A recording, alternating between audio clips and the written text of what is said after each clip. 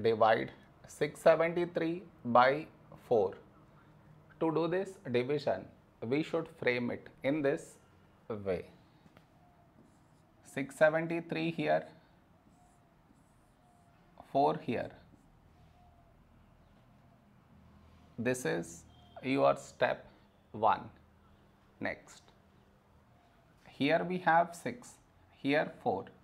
A number close to 6 in 4 table is 4 ones 4.